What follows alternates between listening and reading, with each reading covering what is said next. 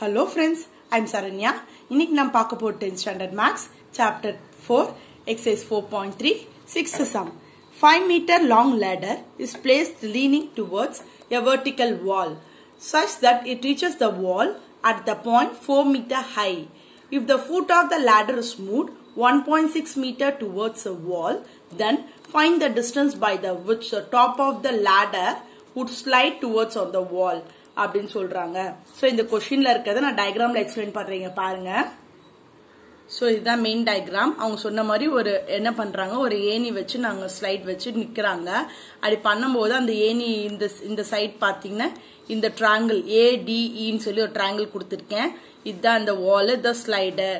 அதுக்கப்புறம் என்ன பண்றாங்கன்னா அவங்க அந்த அட்ஜஸ்ட் பண்றாங்க. அந்த சைட்ஸ வந்து என்ன பண்றாங்க, அந்த லேடர்னா ஏணி அது கொஞ்சம் இன்னும் ப்ராட் பண்ணி போடுறாங்க. அப்படி ப்ராட் பண்ணும்போது என்ன பண்றாங்க, இந்த பக்கம் இங்க இருக்கிறது வந்து கொஞ்சம் கீழே இறங்கி இங்க ப்ராட் ஆயிடுது. சோ அதோட சைட் பாத்தீங்கன்னா 1.6 வருது.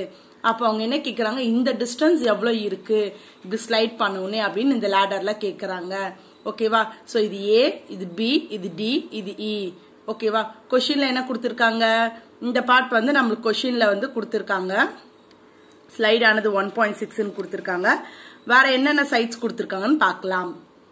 இந்த ஃபுல் பார்ட் பாத்தீங்கன்னா 5 மீட்டர்னு கொடுத்திருக்காங்க. அந்த லேடரோட பார்ட் பாத்தீங்கன்னா 5 மீட்டர்னு கொடுத்திருக்காங்க. சோ அதை வச்சுதான் நம்ம இப்ப என்ன பண்ண போறோம், கண்டுபிடிக்க போறோம். இந்த ஒரு பாயிண்ட் என்ன கொடுத்திருக்காங்க, இந்த பாயிண்ட்ல இருந்து இது வரது 4 கொடுத்திருக்காங்க.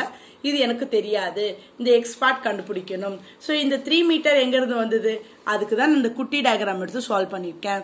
ஃபர்ஸ்ட் நான் என்ன பண்ணணும், இந்த இது கண்டுபிடிக்கணும்ன்றதுனால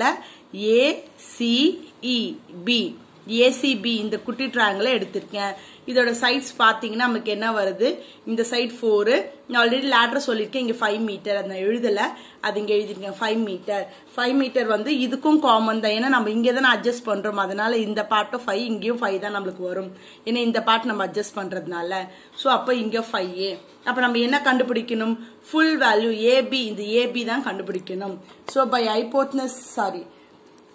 பை the Pythagoras theorem எடுக்கும்போது நம்ம என்ன பண்ணோம், hypotenuse side square equal to sum of other sides வந்து ஸ்கொயர் பண்ணணும், சம் ஆட் பண்ணுவோம். அந்த ஃபார்மட் தான் எடுப்போம். So BC square equal to AB square plus AC square. BC ன்றது என்ன, 5 square. AB ன்றது என்ன, AB எனக்கு தெரியாது, அப்படியே வச்சுக்கலாம்.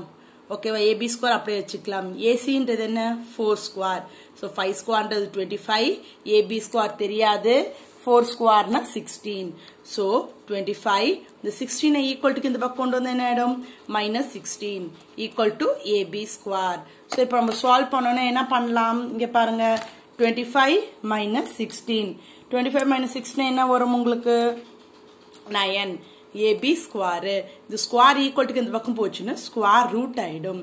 So AB equal to root of 9. அப்ப AB equal to root of 9 என்ன, 3 மீட்டர். சோ இப்போ எனக்கு ஃபுல் வேல்யூ அதான் காமிச்சிருக்கு. AB ன்றது எவ்வளவு, எனக்கு 3 மீட்டர். இப்போ நான் என்ன பண்ணும், நான் இந்த ஃபுல் தெரியும்னா இந்த பிளேஸை கண்டுபிடிச்சு வச்சுக்கிறேன். ஏன்னா ஃபுல் ட்ரையாங்கிள் எடுக்கும்போது இந்த பேர்ட் எனக்கு வேண்டும். ஓகே? சோ AD எடுக்கணும்னா AD equal to AB minus DB. Okay? AB எவ்வளோ, ஃபுல் 3 மீட்டர். DB எவ்வளோ, 1.6. அப்ப AD எனக்கு எவ்வளோ வரும், இந்த ஸ்பேஸ் 1.4.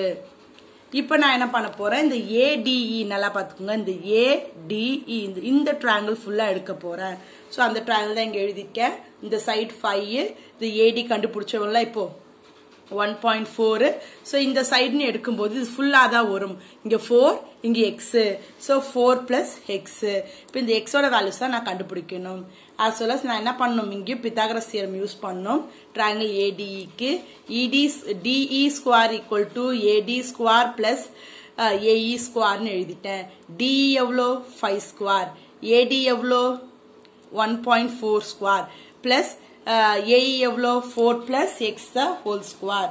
ஓகே?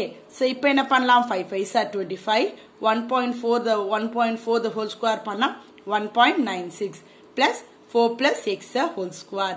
25, இந்த 1.96 equal to அந்த பக்கம் கொண்டு போனா minus 1.96 equal to 4 plus x square. இது அப்படியே சால்வ் பண்ணாம வச்சுக்கோங்க, கடைசியில சால்வ் பண்ணலாம். ஓகே ஸோ இப்போ இதை சப்ராக்ட் பண்ணா 23.04 வருது. நான் என்ன பண்ணிட்டேன், சப்ராக்ட் பண்ணிட்டு டைரக்டா இந்த ஸ்கொயரை ஈக்குவல்ட்டுக்கு இந்த பக்கம் கொண்டு வந்துட்டேன். கொண்டு வந்தா ஸ்கொயர் ரூட் ஆயிடும். அதனால நான் அப்படி பண்ணிருக்கேன். ஸோ வேணா நீங்க ஒரு ஸ்டெப்ல அதை சால்வ் பண்ணிட்டு கூட அடுத்த ஸ்டெப் காட்டிக்கலாம். Square root of 23.04 4.8. உங்களுக்கு டவுட்டா இருந்தா நம்ம ராங் டிவிஷன்ல பண்ணி கூட நீங்க செக் பண்ணிக்கலாம்.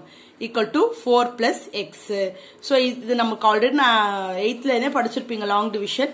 அதை வச்சு யூஸ் பண்ணீங்கன்னா உங்களுக்கு இந்த ஆன்சர் வருது 4.8 ஈக்குவல் டு 4 பிளஸ் எக்ஸ். இப்ப என்ன பண்ணிருக்கேன், நான் இந்த அப்படியே வச்சுக்கிட்டு இந்த 4 ஈக்குவல்ட்டுக்கு இந்த பக்கம் கொண்டு வந்திருக்கேன். பிளஸ் 4ன்றது என்ன ஆயிடும், -4. ஸோ 4.8 - 4 தான் X. therefore x equal to 4.8 - 4 என்ன வருது, 0.8 மீட்டர். ஸோ அவங்க கண்டுபிடிக்க சொன்னது என்ன, the distance by which the top of the ladder would slide towards on the wall வந்து எவ்வளோ, 0.8 மீட்டர். ஸோ இதுதான் கண்டுபிடிக்க சொன்னாங்க, அத கண்டுபிடிச்சாச்சு. கிளியர்?